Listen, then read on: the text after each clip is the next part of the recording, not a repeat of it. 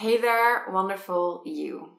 In this video, I'm going to share with you 9 tips that I have found really helpful on my way of becoming vegan.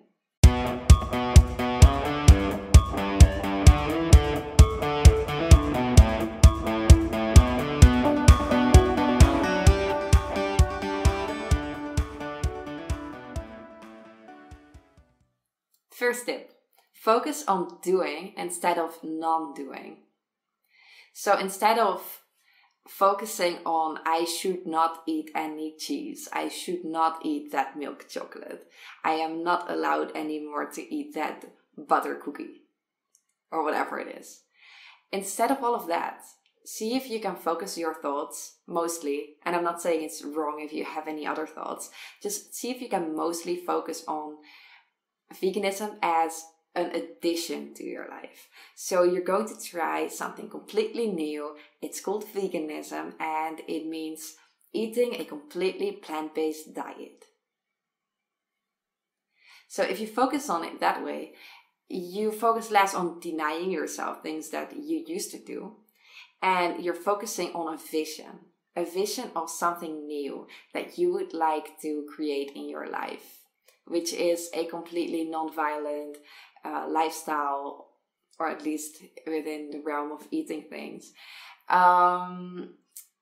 which is better for your health and for the planet, regarding the climate change, and also for the animals that otherwise would have gotten hurt in the process of producing foods. So see it as something new and have that vision to focus on. Focus on what you want. Tip 2, be kind to yourself. It's so important during the process of adopting a vegan lifestyle to be really kind to yourself. So if you're doing something that's not vegan, don't beat yourself up for it. You want to become vegan probably to make a positive change in the world for planet, your health, animals. If you're beating yourself up for eating something non-vegan at some point, then you're not making a positive change by beating yourself up. You're making a negative change because you're beating yourself up. You want to be nice to the planet and to the animals and to your body. Well, be nice to your mind and your heart as well. So you don't have to be vegan, and you also don't have to eat that cheese pizza. And in whatever case, whatever you do, don't let your self-love suffer. Don't let your self-worth suffer. Always remain kind to yourself. Tip 3 is let yourself be grossed out. If you really start thinking about what cheese is, for example, would you still want to eat it? Cheese is, the mother milk of a cow, not meant for you, meant for the calf. And the way it's being processed, if you would really look into that kind of things, and especially if it's cheese, and especially meat is so easy to be grossed out by, because it's a dead corpse of an animal that you are going to chew on. Ew. Yeah. So find that spot of being grossed out.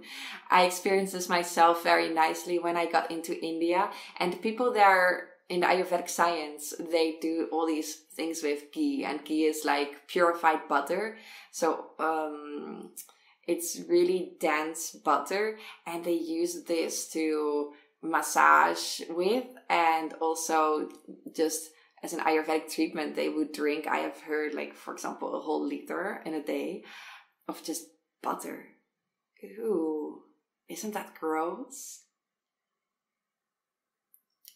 So open your awareness to see how gross it actually is to be using and eating animal products.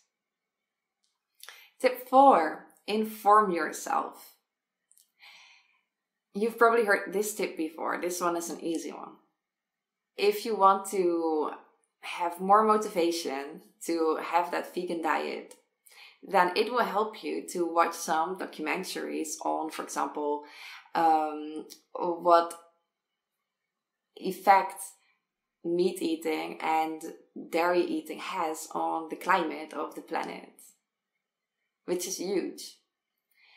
Or you might want to watch some videos on what is actually happening within the dairy industry. How do cows get treated? Or what does a slaughterhouse look like? What do the sounds sound like in a slaughterhouse? Or maybe you're eating still organic dairy, like I did some time ago. And even then, it's helpful to research a bit on how do organic animals get treated. It's really easy to say, oh, well, I'm eating something organic, so the animals got treated well. No, it doesn't mean the animals got treated well. Research it. I'm going to share with you some great links to nice documentaries in the comments. No, not in the comments, I'm sorry. In the description box. So if you want to watch some nice informative documentaries or speeches on the topic, that will help your motivation. Tip 5, indulge in what you can eat. So if you have a little bit of an emotional relationship with food, like actually most people, then you might have the hardest moment in sticking with a vegan diet when you're really craving some milk chocolate or some cake or, whatever it is for you specifically. And you can indulge in vegan foods. It's not like a vegan diet has to be healthy. I would encourage you to have a healthy diet, of course. But if you're not there yet, set your priorities. If you want to become vegan and that's your priority, and you also want to be healthy, you might try both at the same time, and if you can, do so. But if you feel like you can't, make sure what your priorities are. And if your priority is eating vegan first and then making your vegan diet healthier and healthier, you can.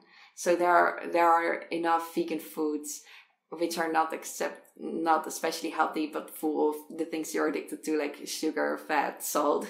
I mean, I'm not talking about you, I'm talking also about myself, and just many people in this society have these kind of addictions. So I'm just saying, if you're worried about that in becoming vegan, you don't have to, because you can eat, fried potatoes, or you can eat rice chocolate.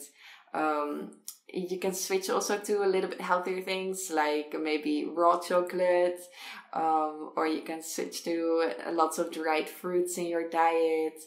You can also very well have strawberries as your new candies. But there are also, other vegan things like Oreos. There are also vegan pizzas. And when I went to Portland in Oregon, in America, there were so many vegan shops and restaurants there that I learned that actually anything can be made vegan. You might find there completely vegan Italian pizzerias or completely vegan bakeries, all gluten-free, So it's so possible to still have your emotional relationship with food while being vegan. And of course, it's nicer to work through it and find a healthy lifestyle.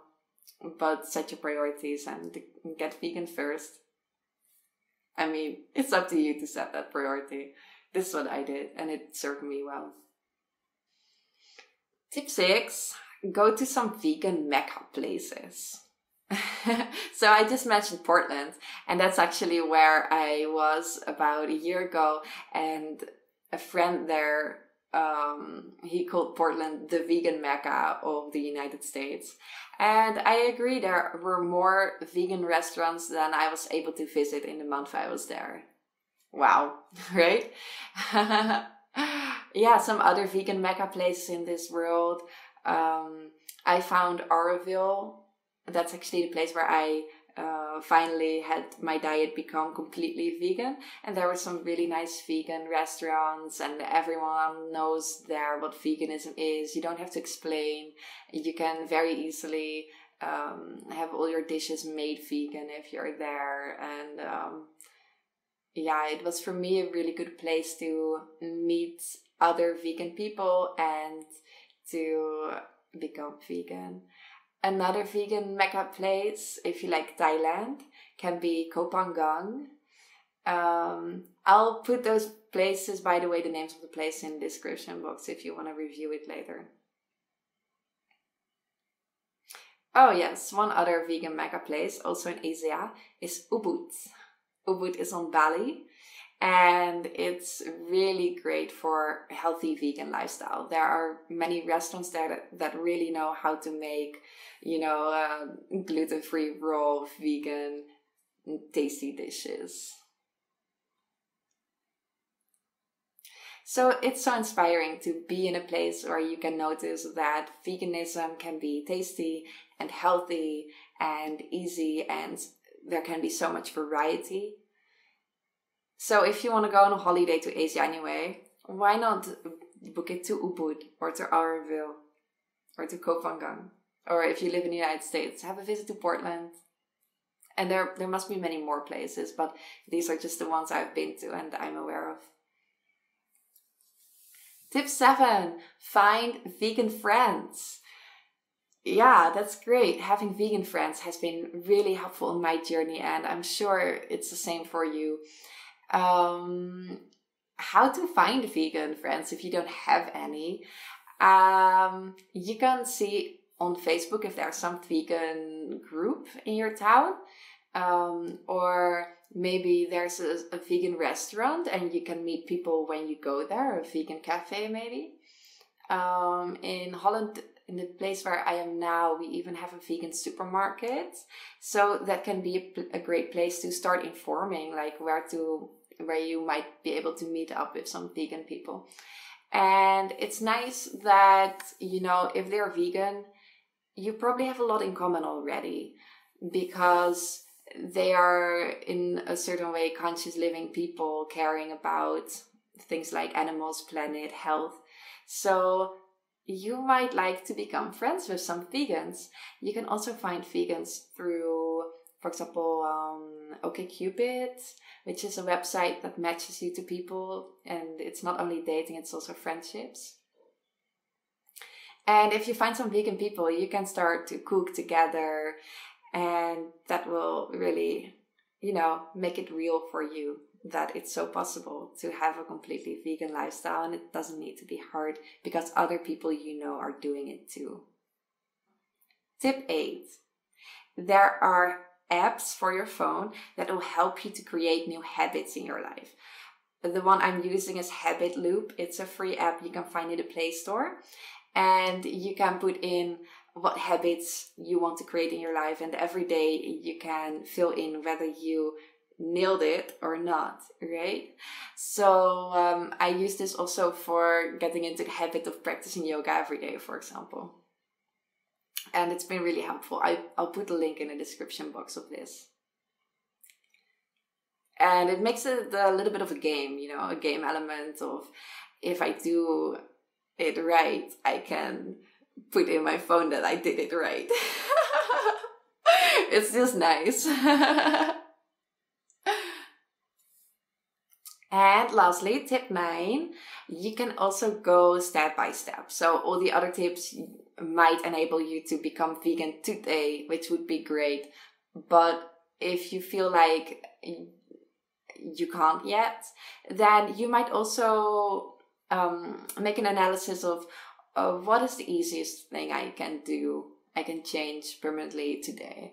So for example, it took me actually 5 years to go from vegetarian to vegan, which is a long time, I find.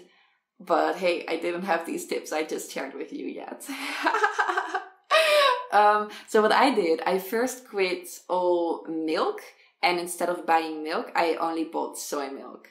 And now I don't do soy milk anymore. I think it's unhealthy. But you can also replace all milk by almond milk.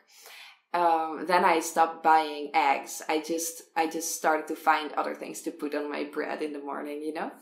Then I replaced all butter with vegan butter. That's actually in many stores nowadays. So in this way, you can keep replacing little things. Maybe you can go from eating milk chocolate to eating more pure chocolate, which is more healthy anyway.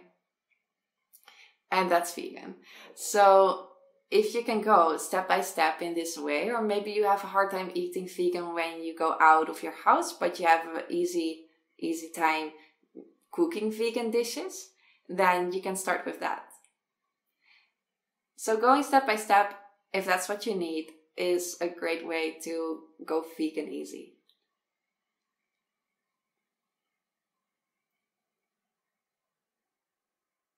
Yeah, and I can tell from my experience right now that if you have been able to become vegan, maybe by using the tips I just shared with you, it feels so great in your heart.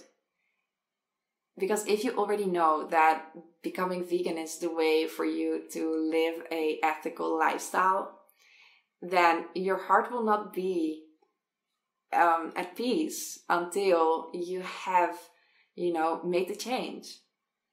And when you have made the change, to me, it felt like my heart can finally breathe. So I wish that for you too. Yeah, I made another video about overcoming obstacles to veganism. So they're about what to do when you have people in your environment that are like opposition to your new change. Or what can you do to be sure you're taking good care of your health while making transitions in your diet? So it's also about what can you eat. If you don't know what to eat on a vegan diet, that can be an obstacle as well. So that's what that video is about. You might want to watch it too. And I wish you a lot of fun and good luck with your journey to becoming vegan. I would love you to share in the comments below if you have other tips, and also if you have any questions for me. Alright, have a nice day.